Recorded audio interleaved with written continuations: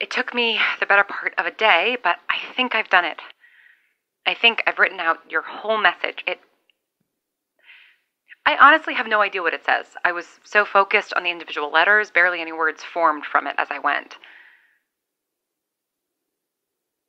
I should go get Harry, but she's sleeping and I think she needs the rest. After we're still working through things, and I think I know we will be for a very long time. And as we waited for your message to finish transmitting, we talked a lot. We maybe got a little distracted from time to time, but she put it all out on the table, everything she'd been thinking and feeling that she didn't tell me, things she didn't even write in her notebook, and I told her things. We aired grievances and shared the times when we thought we might get close to something back in New York. She talked about how she felt about Pete and listened to me when I talked about him, and she was really kind when I couldn't parse the good from the bad, when I didn't want to just write him off as a violent criminal. I mean, well, there are a lot of things I need to work through, and it doesn't all have to do with Harry. And I could fill you in on all of it, on every detail, but these broadcasts have been mine, separate from Harry, as much as anything in my life can be separate from Harry, and there are some things with her that are separate from the world. At least for now. I know I said I might stop transmitting now that we're safe, and I think I am going to take a break. Disappear for a little while, like you're so fond of doing.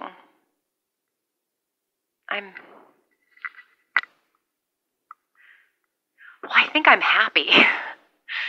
And I'm not totally sure what to do with that feeling. Especially since it's laced with, well, Junior is still out there, we're still trapped here, and even though I know what it's like to kiss her, I don't think I've forgiven Harry yet, not fully.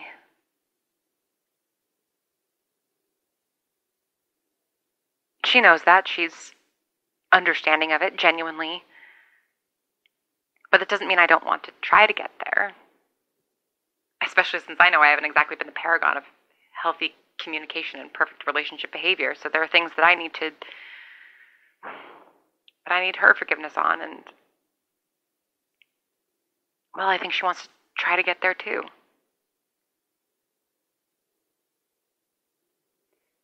All that said, well, I don't know what I'm going to find in your message, and I hope it's not goodbye forever, but maybe this is a goodbye for now. I want only good things for you, Birdie. I hope you get a little peace of mind. A little closure.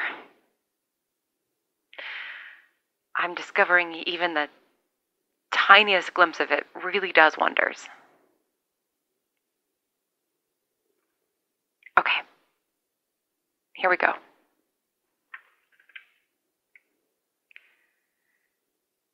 Dear Whiskey, I'm sorry that we couldn't meet.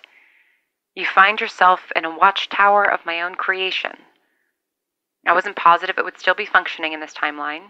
You never do know when an earthquake or a storm is going to cause something to come toppling down, but I'm relieved to find that it is. I do wish I could have been there myself.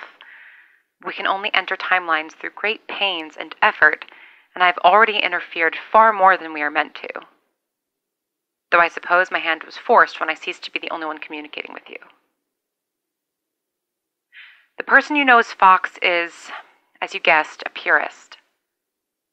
They want all people in all places to be instead in one place, following one path. They do not believe that anyone should be free to make their own choices and live with the consequences. They would prefer to guide your hand into another choice you cannot take back, all in service of what they deem to be correct. They know what they are. They even told you directly. Though they are not the figment of an author's imagination, they are as close to eternity as one can get. Though in this case, they are not the norm, but a rebel. And I cannot claim there is nothing to rebel against. It is not a perfect system. It is hard to watch people suffer in the worlds of their own creation with no obvious recourse. Sometimes these timelines correct themselves, merging with each other or disappearing entirely, but even we, the keepers and observers of these strands, cannot fully comprehend the intricacies of why certain shifts are created. As you know, you are not the first person to whom I have tried to bring comfort in a lonely universe. Not all alternate worlds are as empty as yours, but some are even emptier. And yours was, of course, becoming more empty all the time, though that may not be a bad thing for every person involved. Fox told you that you're too late because the timeline has shifted once again. I'll explain that in a moment, but first I need to talk about the shift that preceded it that caused an angry man to seek vengeance. A few months ago, Fred Billings' mother... Fred. That's his name. Fred. Wow, Anyway, Fred Billings' mother, who was here, vanished from this place and merged with her correct timeline. Both Fred and his father perished in a car accident on New Year's Eve 1974, and the widow Billings' life was forever changed. Fred woke up here one day to find that his mother, who he lived with in some degree of contentment for the last 6 years, had vanished. Meanwhile, she was waking up in the place she was from with no memory of this world. That's what would have happened if you had killed Fred. Or at least that is what Fox and I both suspected, that it would have aligned enough with the timeline of your origin and you would have been sent back. But you should know, if that were to happen, all of this would seem like a strange dream. Your memories of the last 7 years would be filled with the experience of that other you. The events you've experienced here would not inform your life. I have not brought you here to keep you from making that decision for yourself, but because I thought you deserved to have all the information relevant to what Fox was asking you to do. They forced my hand when they told you to kill Fred. I could not let you do that without knowing the full consequences. However, it is a moot point. As I said, something in the timeline has shifted again. You have merged with another offshoot. Your circumstances have once again changed. I wish I could give you the information that would help you navigate this new world. I wish I knew if this meant more potential allies, or if this meant that you were closer to getting back home than you were before. But we cannot see all. Fox has their ways of seeing more than most, but I suspect even they are uncertain of what this shift has brought. I do know that yours and Harry's fates are irreversibly intertwined. I cannot think of a decision on any timeline that would separate you as you are now. In that sense, I take comfort in knowing you will never be truly alone. On that subject, I have a final gift for you. I know you are going to cease transmitting soon, and I understand that I do, but before you go silent, look at the radio system in front of you, okay? Turn it on and tune to the very last frequency. Then switch on the delta tune to the positive and access the off frequency just beyond that final channel. Through some error that I know my superiors would like to correct, your transmissions have been reaching outside of your world. In the same way that the visions of the world you came from have bled into where you are now, the Polaroids, I'm guessing, your words have reached beyond their usual bounds. It is why they were able to reach your friends from across the country, and after a year of listening to you, I have yet to figure out why this is happening at all. Perhaps now that you are no longer alone, you don't need this particular comfort. But you have spent all this time calling into the dark, hoping someone was listening, hoping someone would call back, hoping that someone out there would find you. You were found a long time ago. You were never really lost or alone. Many of them were alone before they heard your voice.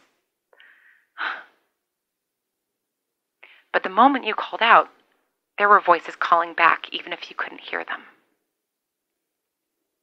Your friend, Birdie. What? I don't understand. Okay, tune to the last frequency. Let's see. You were found a long time ago. What? Who found? Time is a circle. Hello. We're all alone. What is it good for? Get away from the Pacific. Unsafe. What is Danger.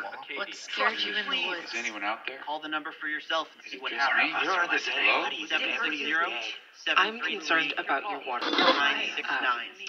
Where are you getting it from? And is it clean? It's not real. I'm a That mom. was the alarm going off.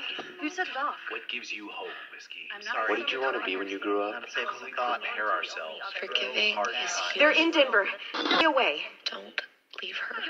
Are you still there? You revisit. I was thinking about going on a walk today. The post office never stops. How did you find Get to the prairie. Deal about Colorado. Why was the Overlook legit haunted? There are times why couldn't you go to Denver? Being this alone. What is your name?